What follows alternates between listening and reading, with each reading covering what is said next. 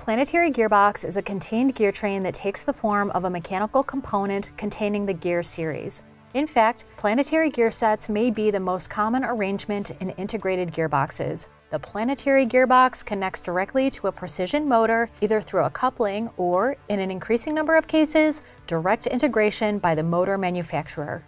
The simplest planetary gear sets engage 3 gear types. Planet gears revolve around a sun gear that spins in place, while a ring gear, often a fixed gear machined to an inner assembly surface, contains the planets.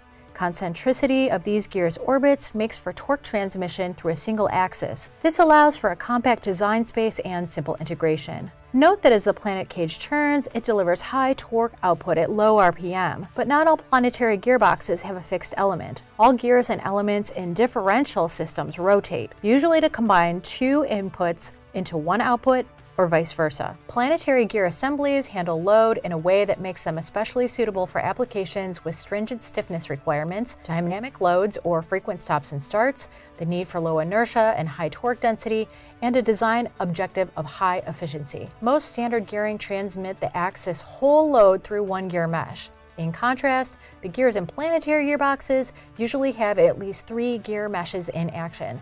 The inherently balanced nature of these mesh gear points work to keep lubricant well distributed, which in turn lets planetary gearboxes in some designs accept input shaft speeds exceeding 10,000 RPM. Here, the tight tolerances and low backlash of planetary gearboxes, along with high torsional stiffness, help to minimize backlash and boost the precision of the gear motor assembly, which is particularly useful in applications where the setup is driving a positioning task. There are several ways to size and select a planetary gearbox. The first option is to choose a fully integrated gear motor. The other option is to go with a traditional setup with separately specified subcomponents. For the latter, first analyze an application's duty cycle and motion profile. Sizing for very dynamic setups requires the use of an equivalent load value calculated with the equation shown here. Note that unlike RMS values to quantify thermal and current limits in a motor selection, the value of mechanical fatigue is the main limit in planetary gearboxes.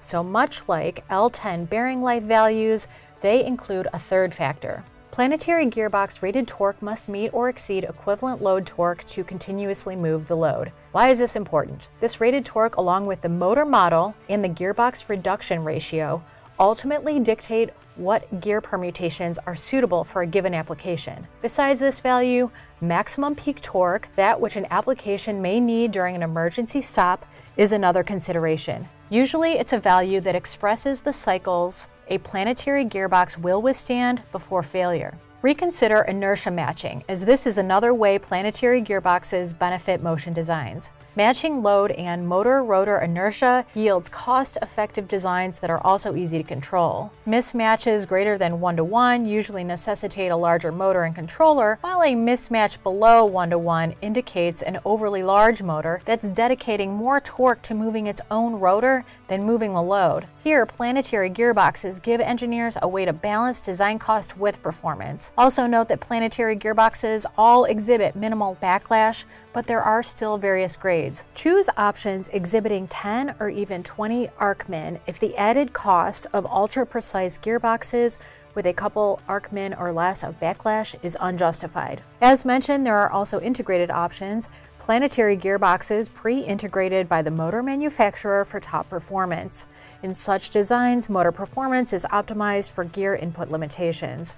For example, the H-pole design shown here makes for high torque density and peak motor efficiency within the gearbox speed range. Such integrated offerings also relieve design engineers of needing to make torque calculations, motor model comparisons, and gearbox reduction ratio choices. For more videos like this, visit designworldonline.com and click on videos.